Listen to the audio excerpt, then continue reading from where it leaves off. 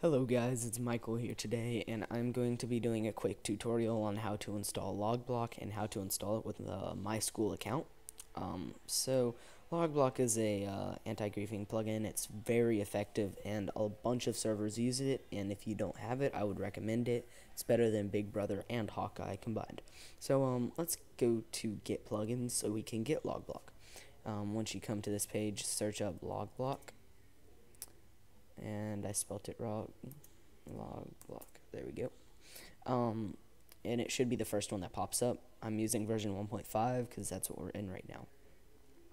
If you're in 1.01 recommended build, I don't think the version 1.50 works because it's for 1337 build.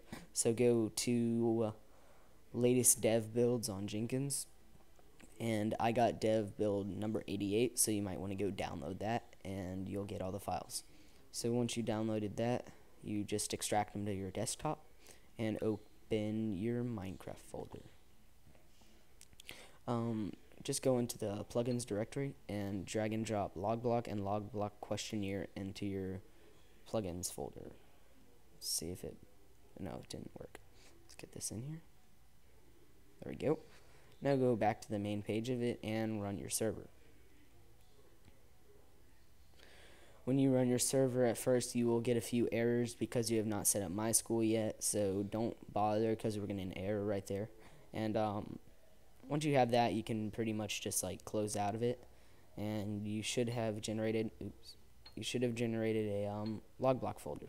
See, right here. So what you're going to want to do is go into the LogBlock folder, click on the config, and open it with Notepad++, or whatever notepad you use. So now that you're in here, you can configure around with all this. So this is the tool. You can set everything you want. I would not recommend screwing with all this stuff because it could really screw up some stuff. But if you want to change the item from like the original is a wooden pickaxe, so you can change it to a diamond pickaxe. The regular tool for the tool block is Bedrock, but you can change it to whatever you want. MySQL, we're going to get to this right now. So let's go back into your browser. Go back into your browser and go to db4free.net. That will be in the link. The link will be in the description too. So once you get here, you're going to want to click here or to get started, and then enter all the information. So just create a database name, create a username, create a password, verify the password, and enter your email address. Keep these two the same; they're not to be changed, and agree to the rules.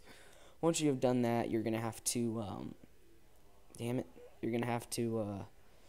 verify your account, and your MySQL will be set up. So after you do that, you're gonna want to get all your MySQL settings and plug them into the MySQL on LogBlock. So for instance, I'll put in mine for my server, and my password, I'll put that in a minute. And the host is always going to be db4free.net. I used to have troubles with this. I would get really confused, and so just keep that the same. The database name, I kept that the same as my username. You guys can try that too. I don't know if it yours will accept, but mine did. So I'll just enter my password, and then we'll go into Minecraft. Okay, now that you've done all that, go back into your server and run it again. You shouldn't get any errors this time. If you did get errors, go and check all your information and make sure it's correct. So let's see if it connects. There we go, it connected. So let's go back into Minecraft and get on our server.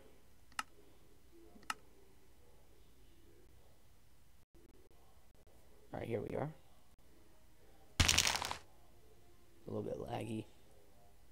There we go. Alright. Now the first command you're gonna try is /lb tool. There we go. Now we have a diamond pickaxe, which is what I set my tool to. Why am I lagging so much? To find out some information on it, you're just gonna wanna like right click and left click, and it should work, which I have in one of my other videos. I'll put the link in the description too. But if you did MySQL and everything, it should come out perfectly, and you should get your LB tool, you can also do /lb tool block, and it gives you a block of bedrock. You can also do various commands such as rolling back, which will be featured in few upcoming videos on how to use LogBlock with more advanced commands. I hope this video helped you. If it did, leave a like or a comment, or refer it to a friend to get as many views as we can, because I know not many videos with this have been posted, so let's just get it to the top so everybody can know how to use LogBlock and protect their servers. Alright, thanks for watching. Later, guys.